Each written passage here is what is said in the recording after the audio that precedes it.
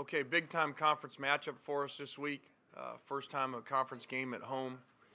This team, looking at the rankings this week, very surprised that this opponent's not in the top 25. 4-0 coming into the game. They haven't played a game that has been within 10 points. So I believe they're third in total offense, third in scoring offense. Extremely explosive. I think that they might be second in average per completion.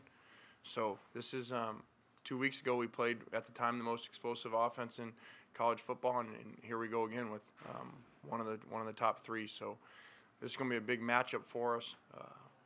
We obviously have a lot of injuries on defense, so we're going to need a lot of people to step up to play in this game. We're going to need a big-time day from our fans. We've asked before about third down. We're going to need it on first, second, and third because they do a bunch of no-huddle and hurry-up stuff, which has a lot to do with the communication of the quarterback and the other 10 players out there. So the louder that our crowd can be on first and second down as well as third down would help our defense a lot. The other side of the ball, the defense is playing really well. I know they gave up a bunch of yards in the West Virginia game, but outside of that, they've really shut down everybody else. And those were a couple big plays by some great players. Noel Devine making some big plays. So this is a defense that's underrated as well, I think. They're getting healthy at the right time. It's a very healthy team. They got the other defensive end back last week. He played some for them. So they got about 7 or 8 defensive linemen that rotate in there that are all big-time SEC players. So this is a very tough opponent, one that is a great offense and a defense that is playing really well also. You got 2 new coaches, 2 new coaching staffs, a bunch of new players. I think we've lost to them 4 times straight, so it'd be big from that perspective for Tennessee and for our fans to get back on a winning track. I know at one point there was a long streak versus Auburn that Tennessee had won a bunch in a row, and over the last 4 years that has changed for whatever reason, so it'd be good to get that back going another way.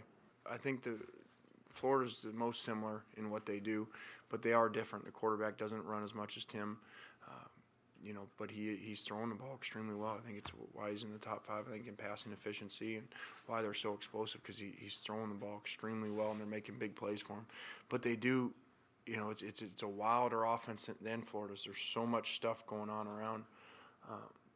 I think my dad said the other night when we were talking about it, he says, like trying to read a book and someone's waving their hand in front of the book. You're trying to look at what's going on. You can't really see it. You can't really focus because there's so much misdirection, so many shifting emotions. So Gus has done an unbelievable job. Look at the track record. Look at what he did at Arkansas, and look at what he did last year. They were second in total offense, I think, in the country last year, and now he's coming in there third at a different place with brand new players. So he does a great job. Yeah, I think that they're kind of similar to ours. You got the old guy and you got the young guy, and their average per carry is better than ours. So they're doing a great job. They do more than we do. They're kind of all over the place and moving around and a bunch of different runs. You kind of know what we're going to do. We don't run a ton of runs.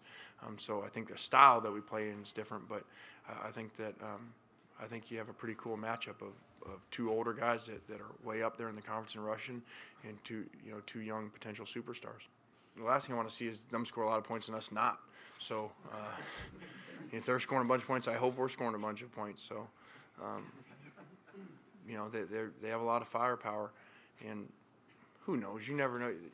You guys cover college football, and you go to a game and you think, well, you go to one game and you say, well, these are 2 great offenses, and all of a sudden they play to a 10-7 game, and then you go to another game and you think, well, nobody's going to score because they're great defenses, and all of a sudden the game ends up a shootout. So you never know what's going to happen. We want to win regardless of what the score is.